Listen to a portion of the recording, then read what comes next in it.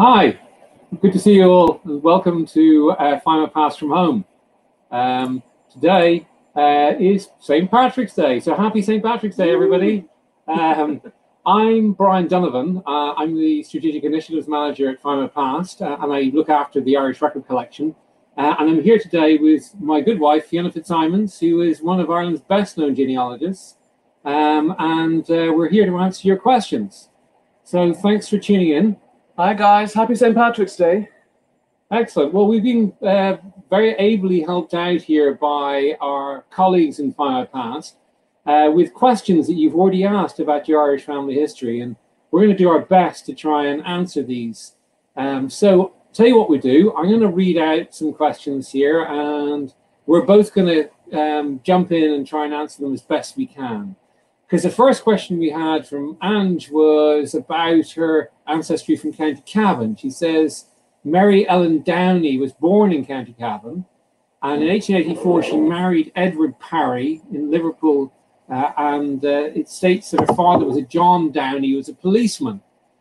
She goes on to say that in 1939 register that she was born in 1862, and the 1911 census says she was a widow. So you've done quite a lot of work, Ange, already. And then she died in 1941. So you're trying to find out her baptism, where she was from. Now, Mary Ellen was born in Cavan, and her father was a policeman. That would indicate that her father was serving, well, came from a different county. He wasn't allowed to serve in the same county of his birth. So what you need to do is try and track down that John Downey, her father, from the police records. And the RIC records, the Royal Irish Constabulary records, are on Findmypast.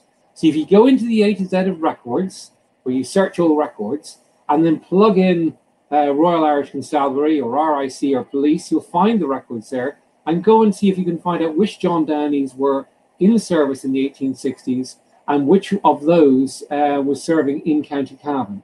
And that should hopefully get you started. Okay, next question. I'm going to put the question to Brian. He can answer this. Next question comes from Mary. Mary writes she has a James Fogarty that has several children. On some of the baptismal records, the mother is listed as Joanna Shea Fogarty. On other baptismal records, the mother is given now as Judah Shea Fogarty. Now, Mary asks, was James Fogarty moonlighting with two sisters, or are these one and the same person? What do you think, Brian? Well, I would have thought they were going to be the same person, because I mean, I know there's often alternate names are being used, but Fiona quite rightly, and you should really be answering this one, because you said very sensibly that you should actually look at all the children's births and see whether one name is used for the first sequence of births and then the other name is used for the latter sequence of births, because it is possible that Joanna, for argument's sake, died, and that the father of these children, James Fogarty, married her sister. That did take place. Widowers would very often marry their late wife's sister, and they might even have a second family with her. And the idea was it meant that there was childcare for the children of the first family, but also if there was land in the family, even a lease, it allowed the family to actually keep that land, to keep control of that land. So in a sense, it's a dynastic approach. Remember, in Ireland, the land hunger was such that even small tenant farmers might actually take a dynastic approach to marriage. Okay, then the next question, I can answer this one quickly, and we can move on. Deborah, she asked, my grandfather was in the Irish Merchant Navy. Is there a way to locate his service records? Well, there is. Deborah, on Findmypast, we digitise and index all of the merchant marine records for Ireland. And you'll be able to find them quite quickly through the A to Z of records. Our next question here, I'm going to put this question to Fiona, or do you want to read it out yourself here? This is a question from Helen. The Ely family from Dublin were a Protestant family. The head was Richard Ely, 1808 to 1898, and the family were boot and shoemakers. I think they were originally from England. In his obituary, it's claimed that Richard was a cousin of Sir John Ely, KCB, who fought at Waterloo and was governor of Galway. John Ely was of humble beginnings. His father was the proprietor of Furnival's Inn Coffee House in Holborn, London in the late 1700s. And she goes on to say that I've researched Sir John and his family, and his mother came from Leeds. and so on. She says that I've also found an Ely DNA match in Colford, Gloucestershire, and I would love to learn more about the Ely family. Fiona, what can you do to help there? Well, I want to say hello to Helen first of all. Helen's actually a former student of mine. She took the class that I teach in Trinity College. I teach a 2-year course in Irish family and social history. We're just coming to the end of term now. I have looked at this question previously with Helen. We have looked at a range of records. Unfortunately, there doesn't seem to be a paper trail for Helen's Ely family.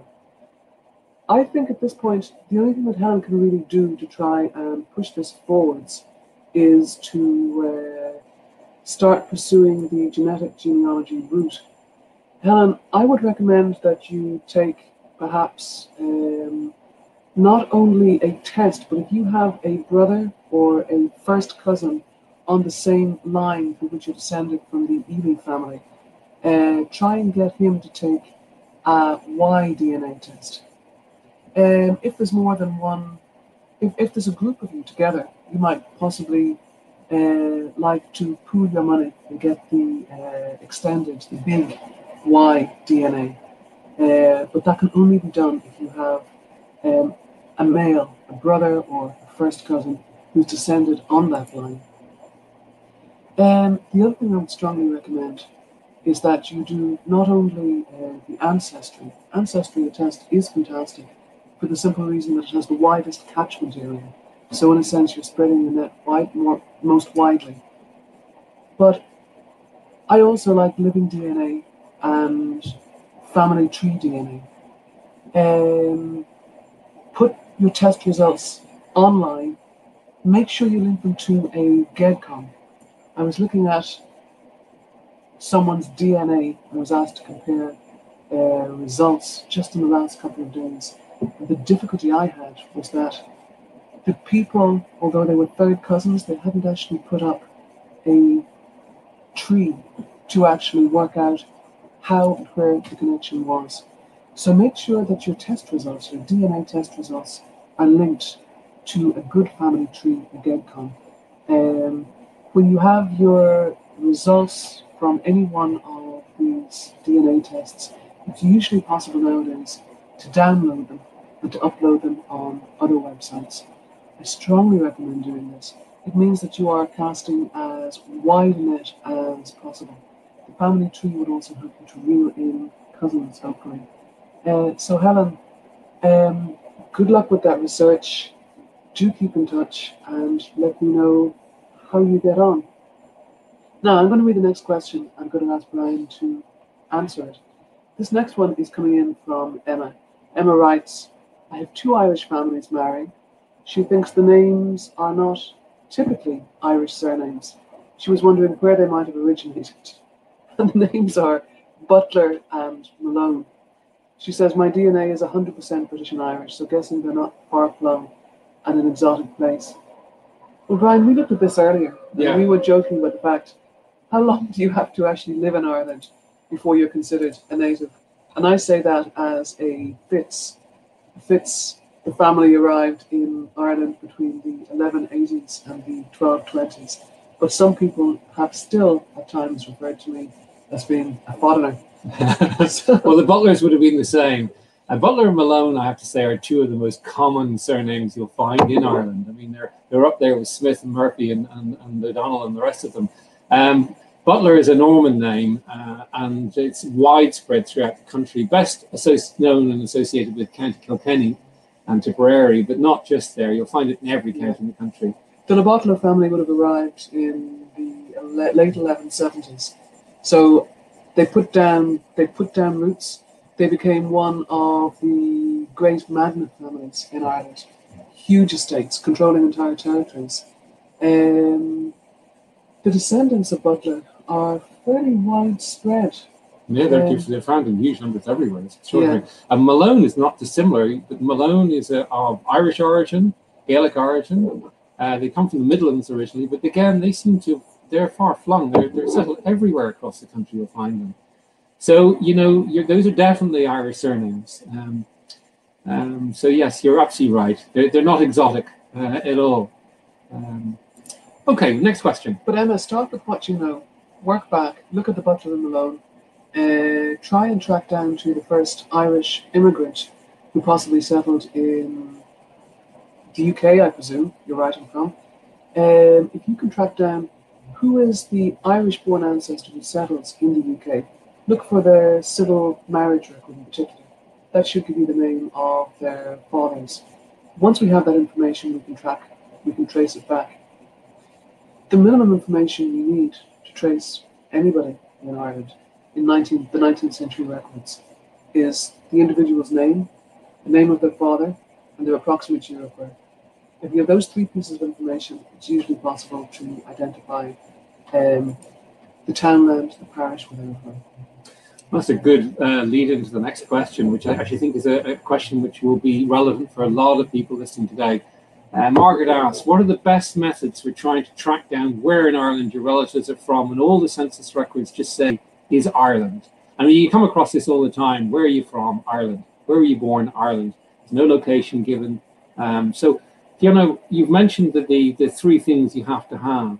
What else would you suggest people should do in that situation? Well, the other things I would recommend is what we call a reverse genealogy. There's often more evidence that survives for an immigrant ancestor in the host country, the country of settlement, than there is in the country they originated from. Look first of all to see where it is they settled. Is there evidence of chain migration? To give you a sense of that, there's a very strong connection between County Mayo and parts of Pennsylvania, for example. There's real chain migration from Ballina, County Mayo, to Scranton in Pennsylvania. So look to see who are the other Irish people living in the same community. Then you want to actually draw up a profile of the immigrant family in the country of settlement. You want to track things like marriage records, a state record, possibly a church record, to see if you can get the name of the bride or groom's father. You might find it in a marriage license record, for example. I also like to look for things like the Civil War pensions. A friend of mine, historian Damien Shields, has done a lot of work on the Irish that fought in the US Civil War. And he, in discussion, has actually referred to the Civil War pension records as the last great untapped archive of the family Irish. So you could look at those, depending on the time that they settle in the US, you could possibly look at Civil War pensions. I also like to look at things like newspaper obituaries. I like to look at the US Census. There's an almost complete survival of the US Census, with the exception of the 1890, of course. A good friend of mine, a fellow genealogist, Cormac O'Brien, says in her next life she wants to come back as a US citizen because the census records survive in such a complete form. So do look to the census and see if it gives you any additional evidence. I was talking with an American lady just in the last 24 hours. We looked at the 1870 US Census, which her cousin had previously seen. And there we had the Irish-born parents and 3 sons born in New York and 2 in Illinois. We looked at the earlier census, the 1860 census, and a lovely piece of evidence sprang out at me. We suddenly saw that there is an earlier son, Richard, born 1853 in England. So that tells us that the couple married a good 10 years earlier than we had previously assumed, possibly married in England, and that the eldest child of the marriage is born in the UK. And of course, the surviving civil birth records from 1837 in the UK. So it's now possible for her to reach back to order that child's birth record, but hopefully with the parents' marriage. So by comparing all the evidence that survives, including census records, it's often possible to get more leads that tell us, that give us more evidence about the family's origins. I also like to look at things like naturalization records. Remember that people had to apply, they had to give notice in advance that they intended to apply for naturalization. So look for all the different types of naturalization records that may survive in the US. My key tip is always look for a gravestone and a newspaper obituary when an immigrant ancestor dies.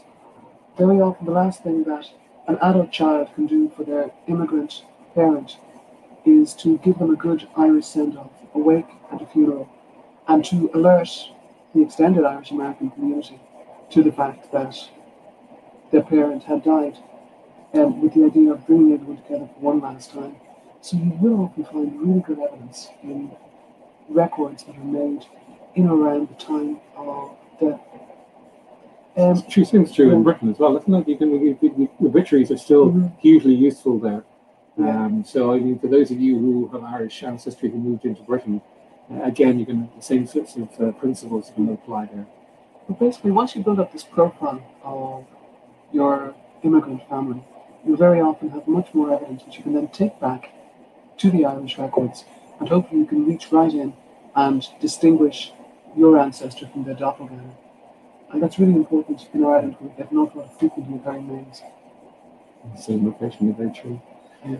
I've got another question for you, Fiona, which you're far better placed to answer than I do. I should actually point out that Fiona is the expert genealogist in this partnership. And she works with the Irish Family History Centre here in Dublin and deals with complex family history all the time. Now, the question is, how do I get started when my Irish grandfather's birth in the 1930s was not civilly registered? Which is actually quite unusual, but certainly it's a problem. How would you deal with it, Fiona? Okay, Stacey is the lady who sent in this question. Stacey, that's a bit of a head scratcher. My starting point would be to look and to search up to 5 years either side of the birth to be quite sure that the record hasn't actually been, that the record wasn't actually registered. It's a 3-step process to register a civil birth.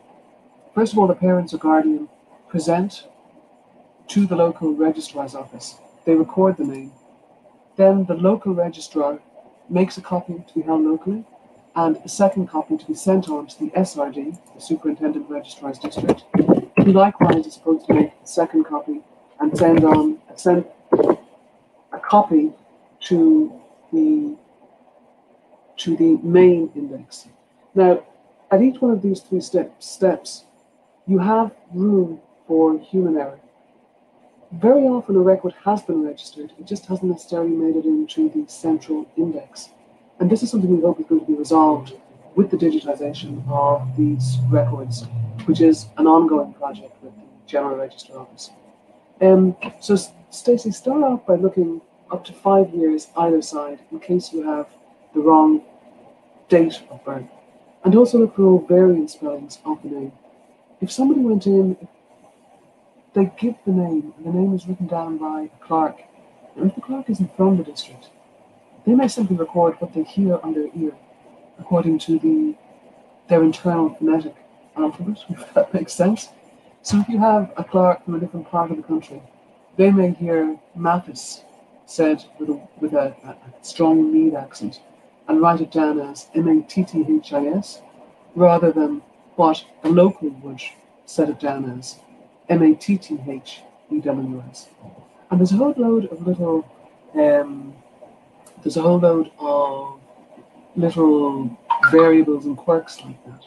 The name Devereux in Wexford, for example, is spelled as Devereux with the strong X, and that's just the local. What would you call it? The local culture. Those are my first 2 things, that it probably is registered, but possibly under a variant spelling or a slightly different date of birth. But Stacey, if you still can't find a record, even when you adjust your search, taking those 2 possibilities into account, what you might do then instead is to search for a baptismal record. Parents or guardians may not have been particularly concerned about registering a birth, but no parent or guardian will let a child go unbaptized. Because to do that, you are jeopardizing the child's soul. This is a part of folk tradition, but it's especially strong with Catholic families. So if you know the parish, write to the sacristy, and ask whether or not there's a record your grandfather's birthday. I'll read the next question and you can answer it. Okay. Next question is coming in from Raimi. Raimi says, I've got a great granddad, Robert Clark, born 1866 in Ireland, dies 1906 in Glasgow, in Scotland. Robert's parents were Alexander Clark, a weaver, mother Eliza Welsh. They married in 1859 in Castledawson. Now, Raimi can't find any other records for either of them. No siblings for Robert. Can't even find a birth record. Knows they were still alive in 1889, at the time that Robert married. They're on his marriage lines in Glasgow. And Raimi says, a nudge in the right direction would be great. Well, yeah, that's really interesting. I went off to go and have a look at this, and I can see where you've got your information. You have the 1859 marriage, which is recorded in the Union of Marafelt. And it gives the details that both Alexander Clark and Eliza Welsh were both illiterate weavers. We know they're illiterate because they mark with an X, and they're both living in Castledawson. And they give, and they were married in the local Church of Ireland church in the parish of Marafelt. So that's quite useful information for a number of reasons. You said you weren't able to find any other records about them or about their children. So there is a way you can get around this, because oftentimes the actual years of birth of their kids are not going to be what you think they're going to be based on what age they were when they died and so on, because these records are not terribly precise, particularly death records. So what I did was to simply go through all of the children born in the Union of Marafelt with the surname Clark from 1864 when it starts.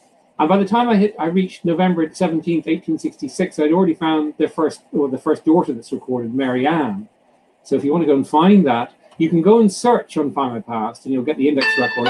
Or if you want to see the original, you'll have a chance to go and see the original record on irishgenealogy.ie, where they have scanned images of these original records with an index which isn't actually quite as good to use to search as the one on Findmypast. So if you use the two together, the good thing about Irish genealogy is it is actually free. So what you can do, and it's a bit labor intensive, but it's not too crazy, is go through every single Clark birth in the Union of Marafelt from 1864 onwards, and you will find more. But you also bear in mind they're weavers, so they're mobile, and we know that they moved to Scotland. So what I would suggest you do is actually look to see what other births happened elsewhere in Ireland and Scotland, or even possibly England. They may have wanted to come through there. You just don't know. Don't assume anything, because they are a mobile family. Anyway, that's my tip for that particular one. We'll move on to the next one, and I'll ask you, Fiona, because this is a complicated one. This is from Angel. I have two questions based on my done line. Was there a license or a register for coachman? And she says that my great-grandfather was a coachman in Dublin in 1876. If so, where would I find it, please? Second, would there be a register for stewards of estates? My 2 times great-grandfather was a steward near Enniscorthy, Wexford. So, Fiona, what would you suggest for her? Angel, there's no register of coachmen in Dublin. What you might do, if you think that your great-grandfather owned his own livery stable, you could always search a commercial directory for Dublin and see if you find any record of him. Otherwise, there's simply no way to actually trace this, except through the catch-all records.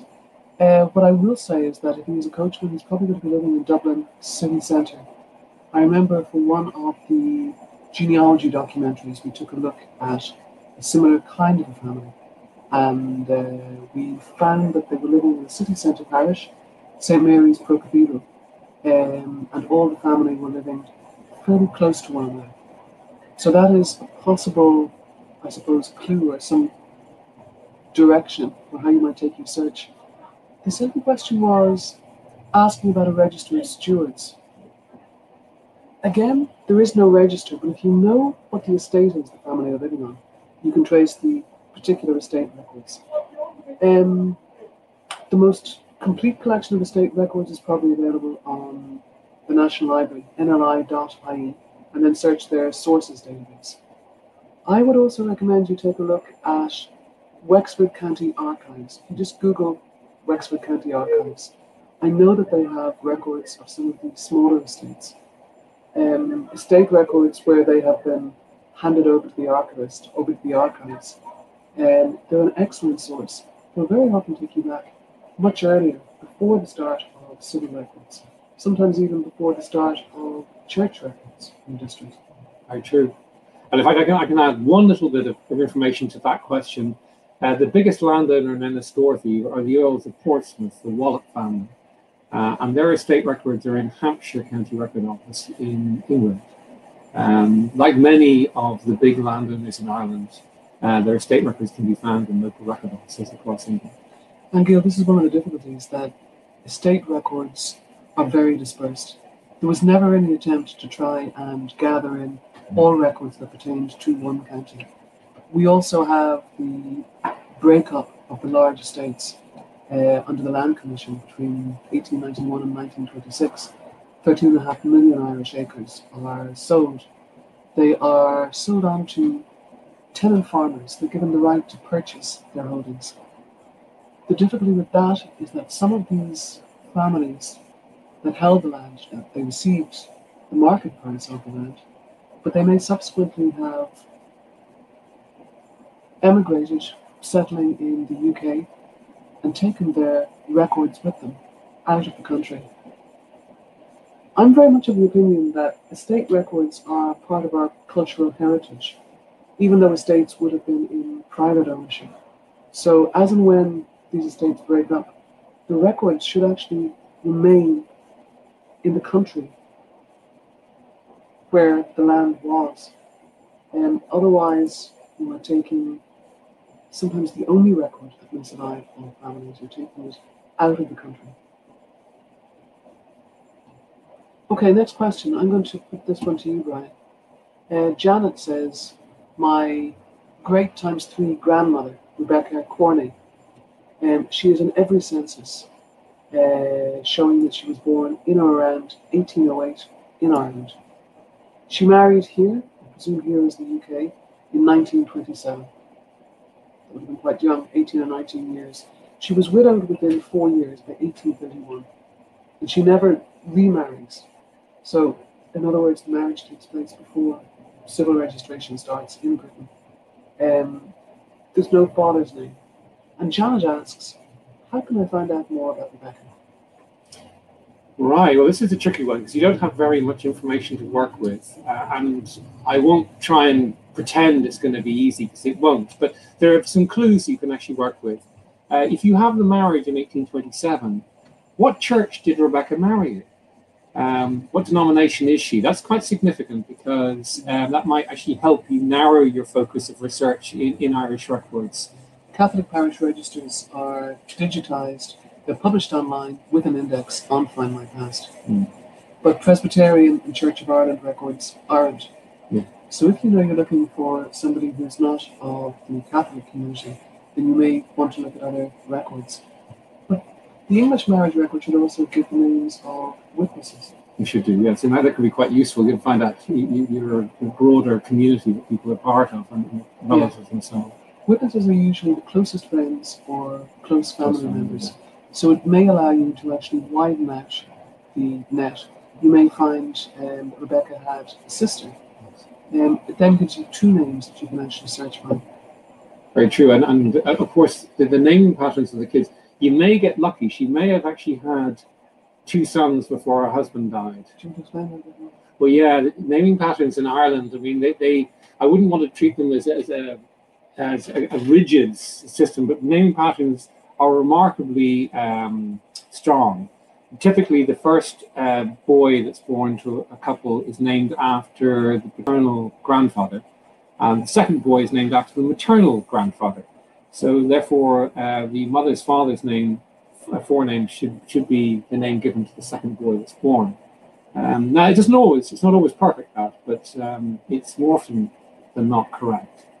I don't know, you've seen quite a lot of these.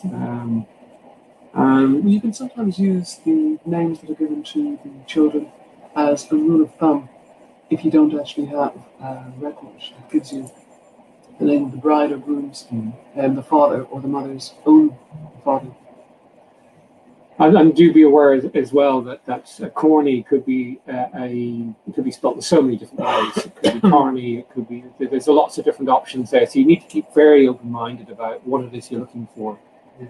But I think again, in a sense, what you're looking for, Janet, with your great times 3 grandmother, is to do a reverse genealogy, to look for the records that survive pertaining to her and to her offspring in the UK, I presume, and to try and build up more of a picture of the family from that. The minimum information we need to identify somebody in 19th century Irish records is the name of the person born in Ireland, their approximate year of birth, even to plus or minus 5 years, and the name of their father. And if you can find a place, even better. We always live in it. Yeah, you've got to be optimistic. Next question. It's from Jared. My 3 times great-grandfather, James Stewart, was born in the late 1700s. Don't know the date, don't know where, I don't know where he married and to whom. His son, Hugh, is another I don't know when, where, born. There's quite a bit here that's not known about. I mean, my immediate response to that is you should focus on Hugh for the simple reason that you know more about him, but you still don't know enough. Well, this is the thing with genealogy. Just if you want to look at it in purely the method of how we research, we work from what we know towards what we don't know. So start from what you know. Start with Hugh. Look for a civil death record for Hugh. You can, in his civil death record, if he dies after 1837, it should give his age at time of death. And you can use that to deduce his approximate year of birth. That would then give you a name, a year of birth, and the name of a father. So in a sense, what you're doing is you're looking to widen out the profile. What do you know for certain about your ancestral family? And work on that. So work on, Brian, you're absolutely quite correct. Work with you. Look at that generation. Look for a marriage record, a civil death record, the names of any children born to Hugh and his wife, Hugh's occupation. His occupation is very often run in families. In the last few months, I've looked at families that you had 3 generations of blacksmiths, or where you had 3 generations of musicians, fiddlers. Certain occupations passed down within families.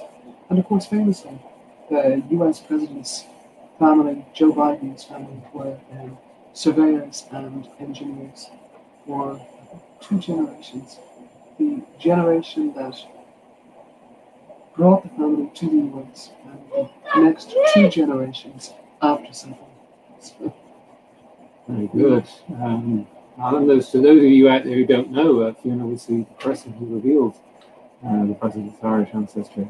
Now, our next question here is from Ellen. My 3rd great-grandparents, Martin Mahon, and she insists that her grandmother insisted it was spelled M-A-H-O-N. She's absolutely right. It's exactly how it's spelled. It's not maybe pronounced M-A-H-A-N, but it's spelled M-A-H-O-N. Anyway, her 3rd great-grandparents, Martin Mahon and Mary Higgins. She has no clue as to where they were born, married, and how they got to the USA, although we think they walked over from Windsor in Canada. Family lore has them returning to Ireland to fight in an uprising, dying there. I have no clue. Okay, that's a curious one.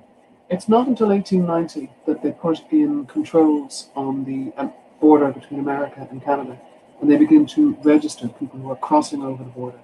So before 1890, people can literally just present themselves and walk across, and take presto, they are in the United States. Okay, the question is, where can she trace more about them? This is a real curious one. Until recently, and when I say recently, I mean in the last 18 months, Irish historians would have told you that the rate of return of Irish immigrants was the lowest of all ethnic groups that settled in the US, at between 10 and 13%. and compare that to the rate of return of Italian immigrants, where almost half of all immigrants returned to the home country within 10 years. Now, recent work by the late David Fitzpatrick has revised the rate of Irish return. We're now looking potentially at something over and above 40%. And it's amazing how a question can just be left for, I suppose, a long time, and a consensus grows up about what actually happened in the past. And it's David Fitzpatrick, and more recently, I had in my inbox, I got an email just before I left the office yesterday evening, a new article from Cormac O'Grada treating this exact subject. So this really is a hot topic at the moment. It is possible they returned. That's the first thing, Alan. Start by looking at the list of transatlantic passengers, the ones travelling from the US between 1858 and 1870. It's on the US Findmypast, yeah. to Ireland. Exactly. That will capture anybody that may have returned home to take part in the Fenian uprising in 1867. There are, of course, much more detailed records of Fenians in the National Archives, including one of the best small archives that I know of, Fenian photographs. There's photographs of over 2,000 individuals taken 1866, 67, 68. I love photographs taken from this early time. Nowadays, we're all used to posing for the camera. In those days, it was still new. People are very unself-conscious. They're also very ungroomed. And you actually see simple things like somebody, I suppose, walking out with wildish, what we would consider quite wild hair, long or mutton chops. If you look at the photographs closely, you can see things like clothes, even of a well-dressed man who held a professional position, may be patched and mended over and over again. Because again, this is something which is very modern, that we're used to much cheaper fashion. In the old days, you got a good suit of clothes and you kept on mending it until it was almost falling apart. And we see all of this in these Fenian photographs. Fantastic. And one that I'm particularly fond of there is of a Union soldier in America who literally puts his uniform back on and arrives in Ireland with his gun. Right? He's registered gun as part of the US Army and is arrested immediately as he walks into the country on photograph. Yeah, that's really true. An awful lot of men who had fought in the Civil War and who were Irish born, they returned to Ireland for the Fenian Rebellion. They were taking the military training that they got during the Civil War and they wanted to put it to good use in an Irish uprising. The Fenian archive in the National Archives is very, very good. It's really quite detailed. And on the last thing, it's not online, so you will have to wait until the end of lockdown. But on the last thing you might do is, if your ancestors died in Ireland, you can search for a civil death record to try and pin them to a particular location. And then once you have that, you can begin to work the case up from there. Good luck. I'd love if you would get back to us and let us know what you find, because there is, what's that phrase? There's eating and drinking in that particular question. Next question, I'm going to read it out. Brian, can you answer? No problem. Nicole writes, she has a... Okay, Pauline would like to know what part of Ireland her great times 3 grandfather came from. His name was Joshua Justin McKenna. He's born about 1795. He marries in 1819 in Salford, and he lived there for the rest of his life. And Pauline is writing in from Luxembourg today. Oh, good. Well, McKenna, Joshua Justin is an unusual forename. Certainly, that's a clue, and it's one of the great values of having an unusual forename is that it does make your research a little bit easier. I was able to find his death record almost immediately on Findmypast. He died in 1879, aged 88. But I'm pretty sure it's the right guy because he's got the full name, Joshua Justin McKenna, and he's also in Salford. What you need to do is trace his next step is to find him in the census records. Now, I had a look at the 1851 census, and there is somebody there which is probably right. He's a Joshua McKenna, and he's listed as he's listed actually in the index as illegible, his occupation, but I had a look at the the scanned image, and he's listed as a boot and shoemaker. But whether that's the right person, I mean, he's in Salford. That will depend on what other corroborative evidence you actually have, because you probably know the name of his wife or his children. I don't, because he didn't tell me. I'm not sure. But he marries an Eliza, or he's married to an Eliza. And I did find the marriage in 1818 in Salford of a Joshua McKenna to an Eliza Oldham. And that may be correct, but you see, without me knowing what you know, I can't have that corroborative evidence to make sure I've got the right family. So there's plenty you can do, but follow through from the 1851 census and work back from there. Again, it's like everything else. Work from the records you know, then back to the next step. Don't try and jump over things because you'll end up missing something which will possibly be crucial later on. And that's actually a good note to send out to everyone who's listening today. When you send in information to us, try and be as complete as possible. Mm-hmm. Concise, yes, but as give us as many hard facts as you have to work from. The more information we have, the better traction we have. We're like a tractor with the road. True. Here, Fiona, I'll ask you the next one. This is from Nicole. And Nicole, you asked this question, I think you twice. You're obviously eager to get an answer, so we're going to give you as much of an answer as we can now. You write, I have a 4 times great-grandparents named Francis Duffy, born 1807, and Margaret Alexander, born 1809, who came from Ireland and lived in Liverpool. How do I find out where in Ireland they came from? All I know is that their fathers, John Duffy and Robert Alexander, were farmers, and that's about it. I would love to know more about where in Ireland they came from, possible facts. Okay, Nicole, I assume you have their fathers' names if you have a copy of their UK marriage record. It's an 1840 marriage in Liverpool, I think. Okay. Again, I think this is one that calls for a reverse genealogy. Start by looking at the 1840 marriage in Liverpool, if you haven't already, to get the names of the bride and groom's father. Start working up. Develop a profile of the family to see what further information you can find out about them. For example, we looked and we found a Duffy family in the 1841 census living on Maguire Street, and they're all aged about 30. Francis, Margaret, and Anne. Look to see in the marriage record what church did they marry in, and then you can focus Irish research based on the church records. The Catholic parish records, all marriages for Catholics, are published online on Findmypast, for example. So if they're a Catholic family, you should pick up baptismal records for these. If they're Church of Ireland or Presbyterian, you're not so lucky. These records aren't published online. It's going to take an awful lot more work to trace them. At this time, land records are very incomplete. Now, I did have time just to take one quick look at records, the Tyler Plotman books. Tyler Plotman books are 1820s and 1830s, that kind of a time frame. I searched and I found holdings in the name of Robert Alexander.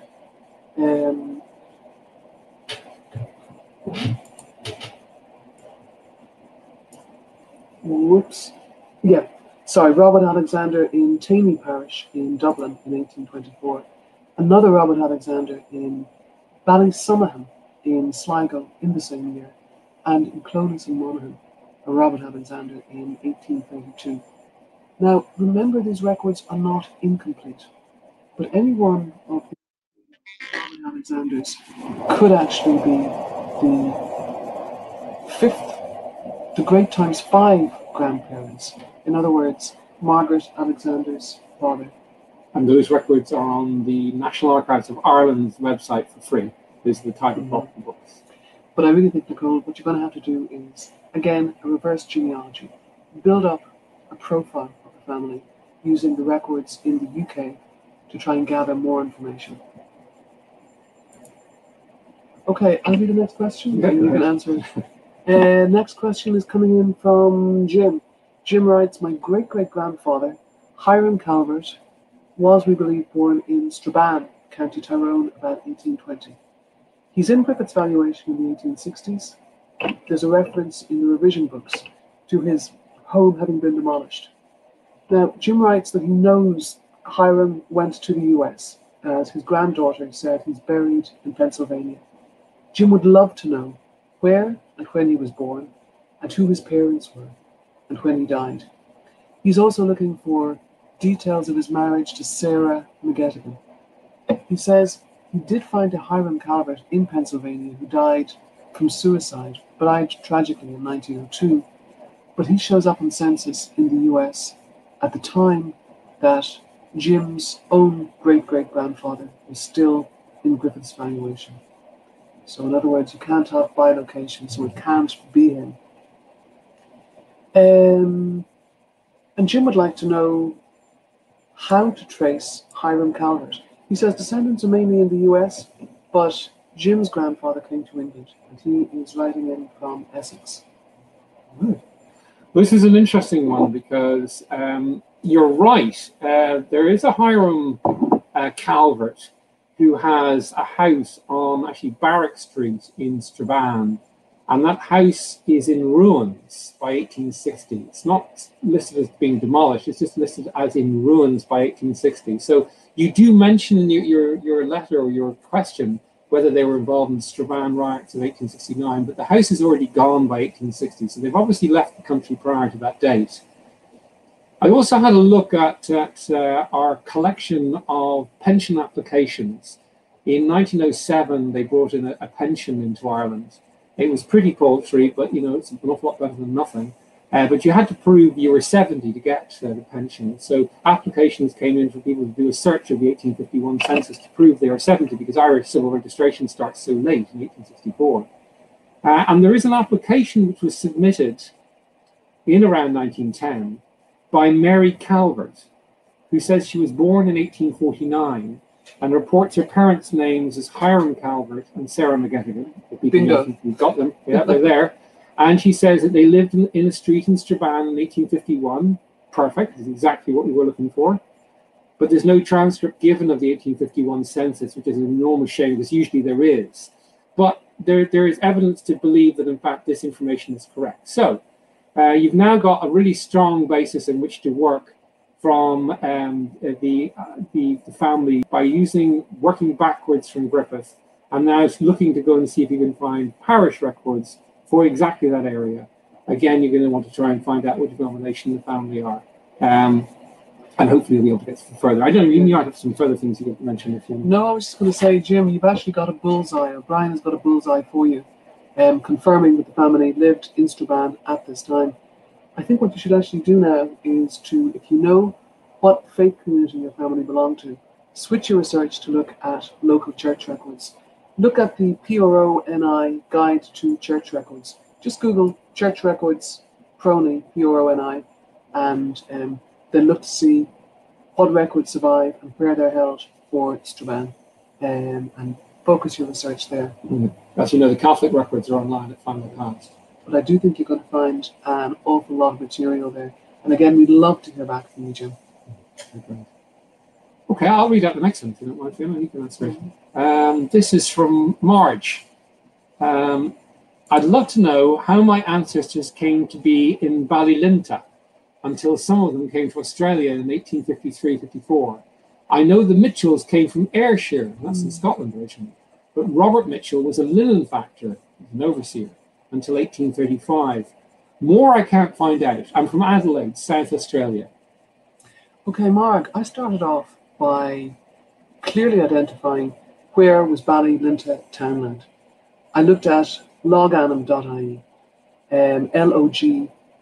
logainm.ie, but you can also use townlands.ie to try and pin down place names in Ireland.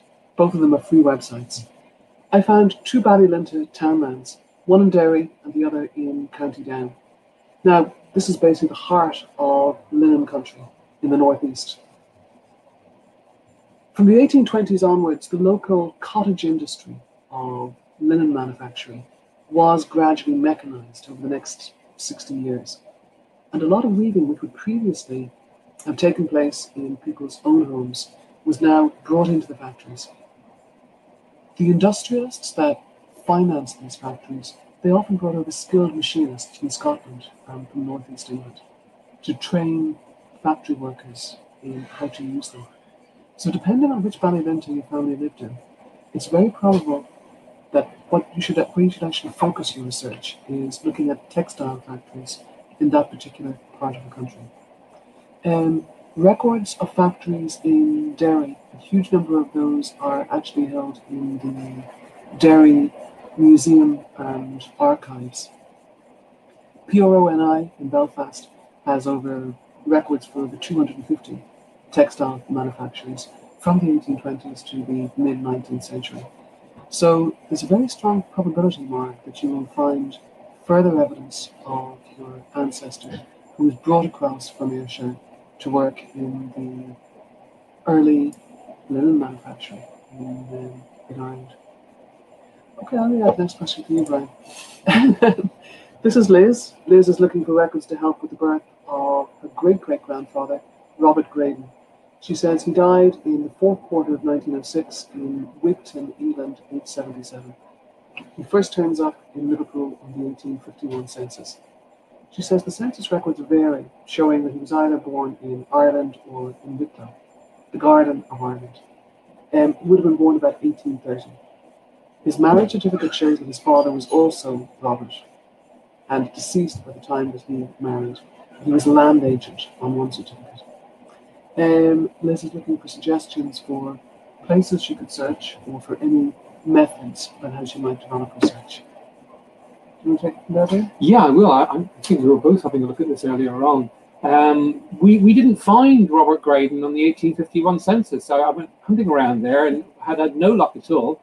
But that's because I was looking at the wrong one. It was actually in the 1871 census, which is an easy mistake to make. So, but he's there, and in fact, it's the same information you said. He's from Wicklow in Ireland, which is fantastic. I would have thought it would be easy to find the Graydons from Wicklow in Ireland, but it's not that easy. This is not an unusual. It's a very unusual surname. He is, however, a nurseryman. Yeah, well, that's it. He's a gardener. That's actually really useful. And he's with his wife, who's actually older than him by quite a lot. She's 57 at the time. He's 41. And that's interesting as well. They're resident of Warrington Road, Rainhill, Prescott, Lancashire. Presumably the children were born much earlier, or his descendants were from a second marriage. So tracing the UK marriage record for either marriage, they would still have Robert's father's name and occupation if he was still alive at the time they married. And basically use that evidence to work up the case. It's much like Fiona's been saying over and over again. You've got to build up a profile of the person you're looking for, everything you know about them, to have good success in Irish records. The more you do before you start approaching Irish records, the better. In a sense, this is reverse genealogy again. Use the evidence in the host country, the country that Robert Graydon settled in, to try and find more evidence that will allow you to reach back into the Irish records. With a name like Graydon, one thing I would say is to check and see what church did he marry in. Does he marry in a Catholic church, or does he marry in the Church of Ireland? There's quite a sizable Church of Ireland community in Wicklow, and I suspect names can be cultural signifiers. I suspect with a name like Robert Graydon, that he may actually be Church of Ireland. That would be the assumption, yeah. Okay, I'm going to read this next question for you, Brian. My great-great-grandfather, Francis Rocks, was supposed to have remarried very quickly after the death of his first wife, Annie O'Hara Rocks. This is sent in from Angela. Angela can't find either Annie O'Hara Rocks' death or Francis Rocks' remarriage in Tyrone in the 1890s. And she asks, any suggestions? Well, yeah, that's a tough one. I went looking myself to see if I could find more, and it's very, very difficult. What we need to do is we need to find out about Annie Rocks, where she died and when she died. And really, you need to actually try and track down the location. I think there's probably a good chance you'll know whereabouts they were. You say it's in Tyrone, you get a more precise location. Because without knowing the parish where she lived, it's difficult to actually get specifics, but she's not showing up easily, and neither is marriages with Francis Rocks that I can easily pinpoint this case. So I think this is another example of where you need to do further research in the host country to actually try and unlock details to allow you to actually get what you're going to need to find in the Irish records. Okay. The next question we have is more of a generic question. This is from Karen. She says, I live in Australia and would like to know what records are available on the website Findmypast for Kings County, Offaly. Kings County was the name given to what is now County Offaly from the point that it was established in the 1550s right through to independence. But it was renamed Offaly after independence. I mean, to be honest with you, it's like everything else in Findmypast. If you go to the A to Z of records, when you're searching all records, you have an option there to search all records. You'll bring up the A to Z of records, and you can actually pop in the county name there, and everything that we have relating to the county will show up. That's the easiest answer. I mean, do you have anything more specific you'd like to add to that? No, I mean, there's very few records which are specifically for Offaly. Possibly, and by that I mean you might have local government records which are exclusively Kings County, Offaly. But otherwise, what you're really looking at are catch-all records, like civil records, Catholic parish registers, petty sessions registers. There may be ones which are specific to Offaly, but in a sense, these are records which extend to the entire island, north, south, east, west, every single point. Well, do you want me to read you a specific question here? We've got one, you've been doing some work on this one. It's from Lynn. My great-great-grandfather was Lawrence Collins, born in Ireland in 1847. He married Mary Larkin. She was born in 1849, I think in County Armagh. Unsure of the area great-great-grandfather was born. They married in Dumfries in Scotland. I have details on Mary's parents, Neil, Cornelius, and Bridget, I think. Looking for details on Lawrence's parents. I think they were Peter and Bridget, née Boyle. They never, as far as I can see, came to Scotland, and it's with them my trail stops. Can you give me tips on how I can find out more about Lawrence and his parents? And she says it'd be greatly appreciated. Lynn, if Lawrence's parents were still alive at the time that he married, then it's very probable that we can trace them further. So I would start by looking at the Scottish marriage record. Look to see if there's any evidence that the parents were dead at the time that their son marries. Confirm the names, including if possible the mother's maiden name. Look to see what church it was they were buried in. Catholic parish registers are published online in Findmypast with an excellent index. So you could try searching to look for a baptismal record, for example, of Lawrence Collins, or for any other children born to these same parents. Sometimes an indexer may have overlooked the baptism of one child, but if you know the parents' names, including the mother's maiden name, you could look in this case for Peter Collins and Bridget Boyle, for example, and look to see any children baptized to this couple. I think land records are going to actually give you what you are searching for. If you can find Peter still alive in Griffith's valuation, then you can work from that point. Council books, the Valuation Office council books are published online on the PRO-NI website. So what you might do is look at the council books, which would be the manuscript revisions, updates made after the date of publication. Look to see how long Peter Collins may have continued at them. When you see him struck out, that's probably the time in or around when he died. You can then search, if it's after 1864, for a corresponding civil death record. And the evidence of the council book and the civil death record taken together corroborate one another. I would hope to see his wife, who we think is Bridget Boyle Collins, stepping into the family holding. And I would love to see how long she continues. And again, you can use the evidence of the council books to trace this forward. The Valuation Office records are, in a sense, they're the spine of all family history research. And you can trace families from 1830 right the way through to the 1980s. So even after families leave, if anyone in the family remains behind, it's usually possible to see them in these records. Let's squeeze in one last record from June. June has written How do I find out about employment in Ireland before the 19th century?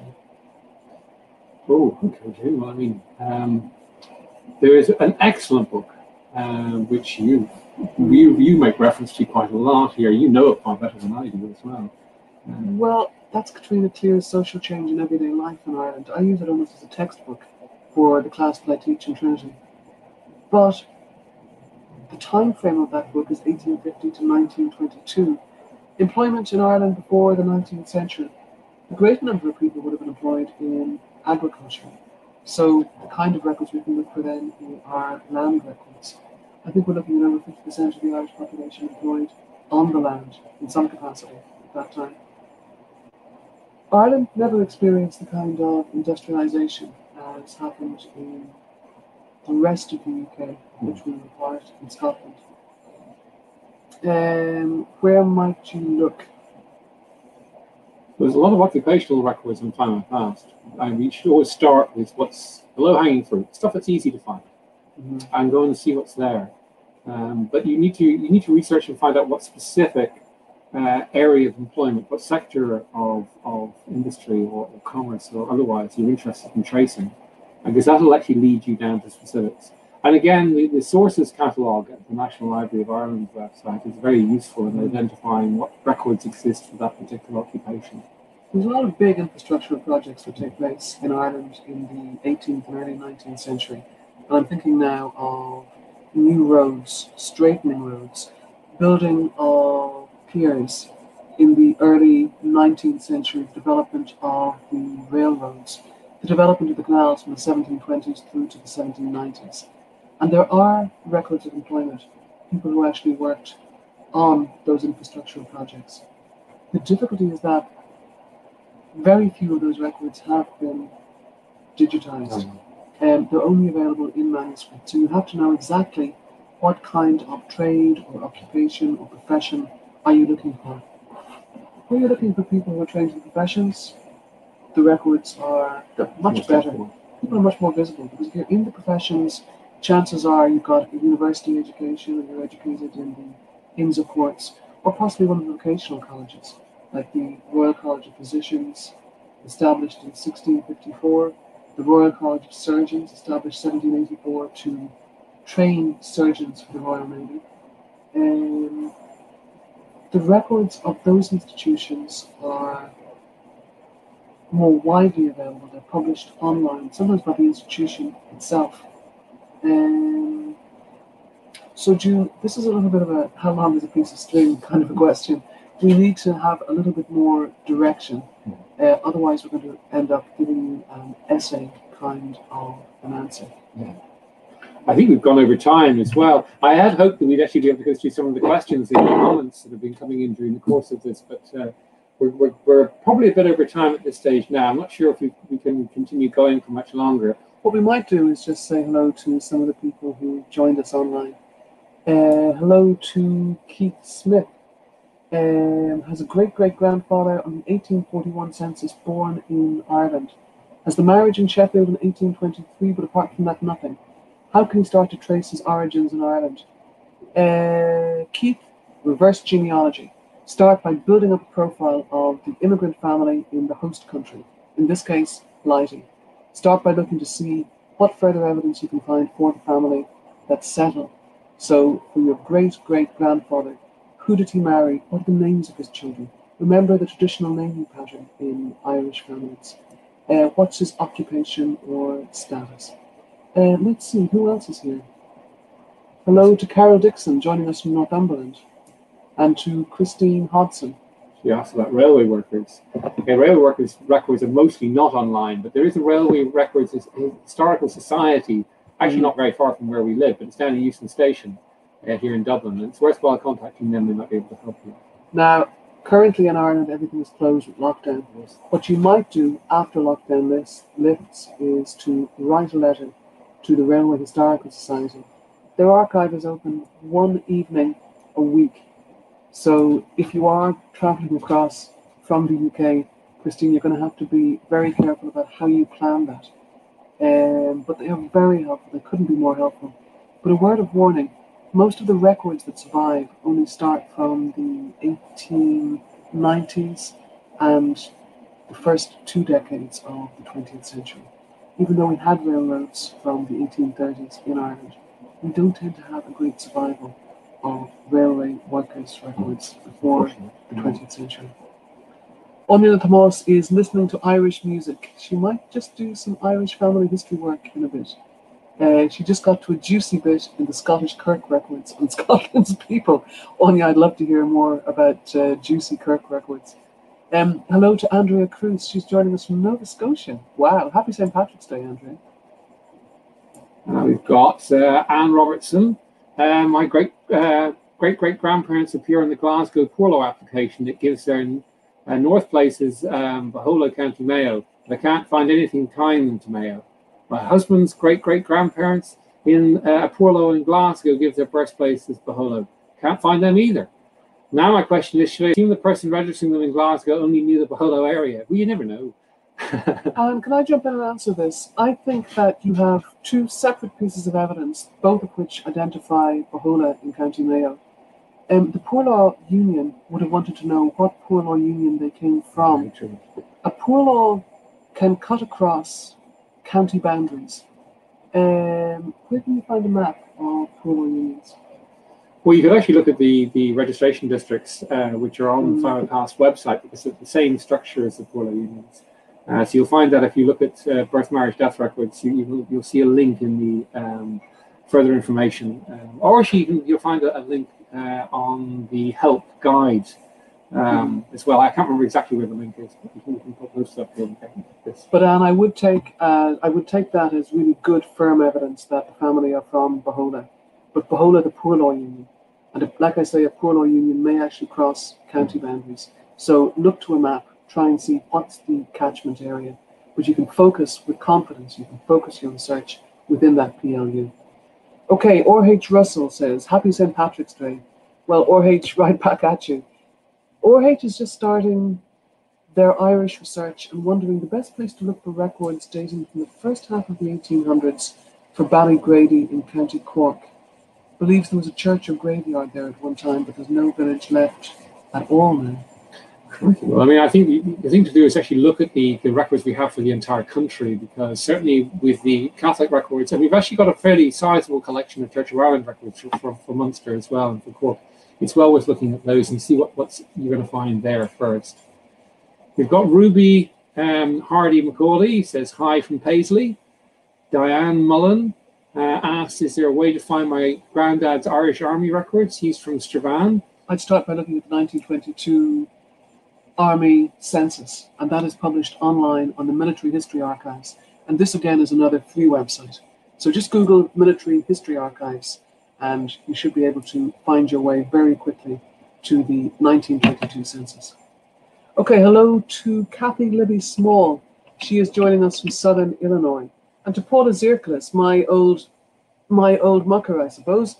Banach Lo Féile Fódra of Galer. Happy St. Patrick's Day to all of you, she says. Oscailga. Cheryl O'Brien, happy St. Pat's Day from the O'Briens to everyone who has joined us online.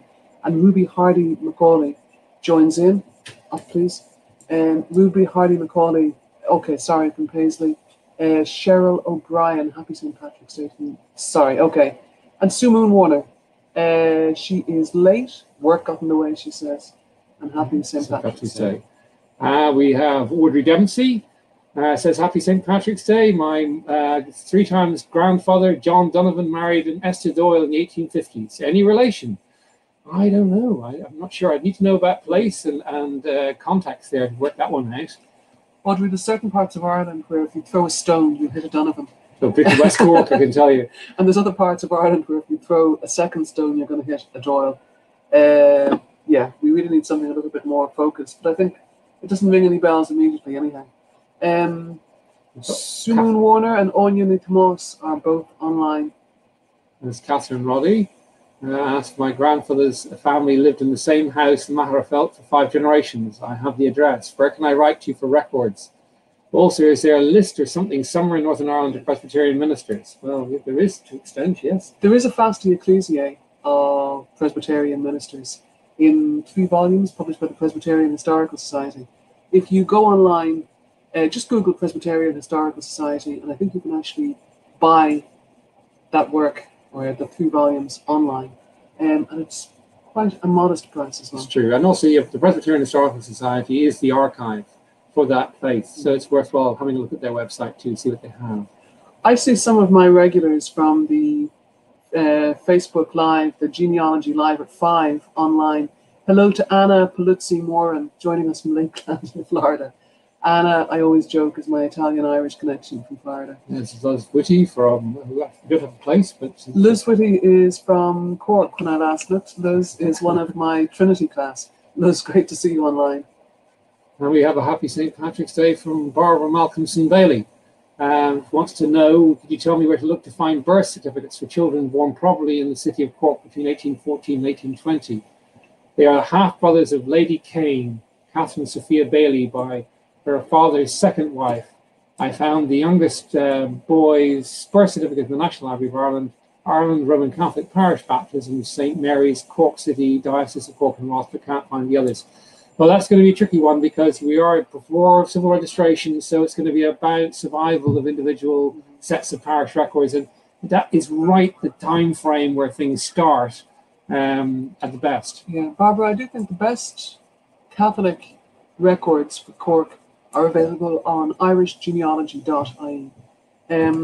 That website is particularly good for Catholic records of Cork City and Dublin City. Both of them, they would have been 2 of the largest cities on the island at the time. You can get lost in some of the other online collections, but those ones on the irishgenealogy.ie website are fairly comprehensive. You could also take a second bite of the cherry by looking at Genealogical Office registered pedigrees.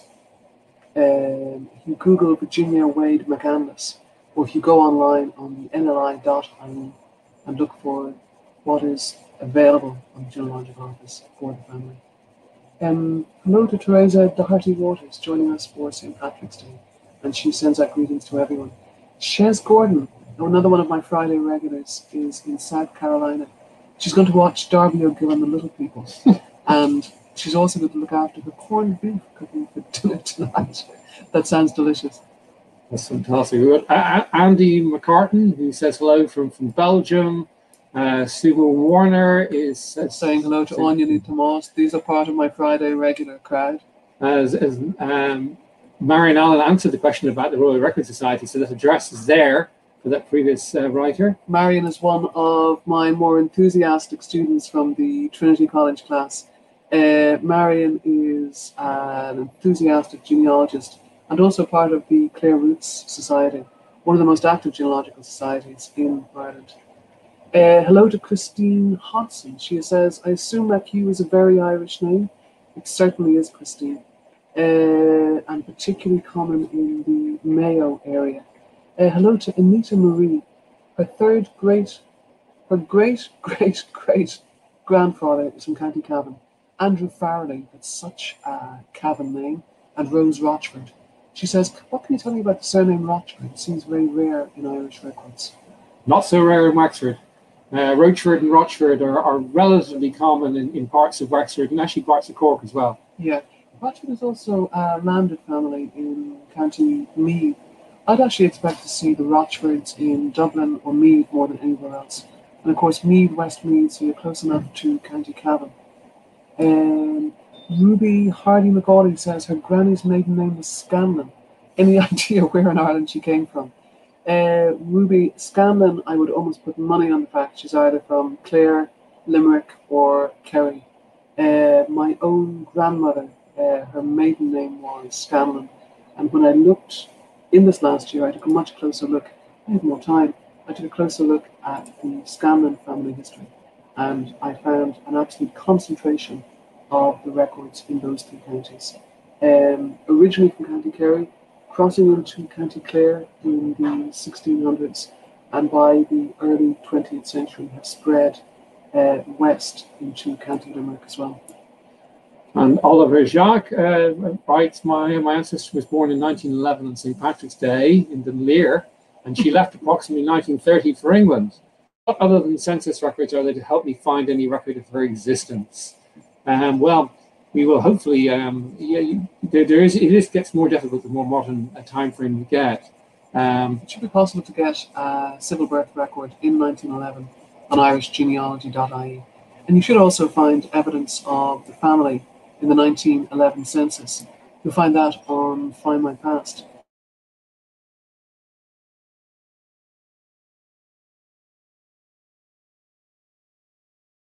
And to trace them back. I think we're being told we need to wrap up now. So there's an awful lot of other questions and comments and good well wishes and happy St. Patrick's Day is in here. But I think we're just going to have to wish you all a very happy St. Patrick's Day. And also remind you that the next session that we're running here on Findmypast is on Friday, where you'll be able to join Miko for our Friday live session. So thank you all very, very much. And thank you, Fiona, as well, for coming along and bringing your expertise to this session. It's been fantastic for St. Patrick's Day. What else would I be doing on St. Patrick's Day? Listen, cheerio. Good. Thank you very much. And Ellie, thank you so much. Thank you, Ellie, for actually facilitating us. It's brilliant. Thank you. Okay, happy St. Patrick's Day, everyone.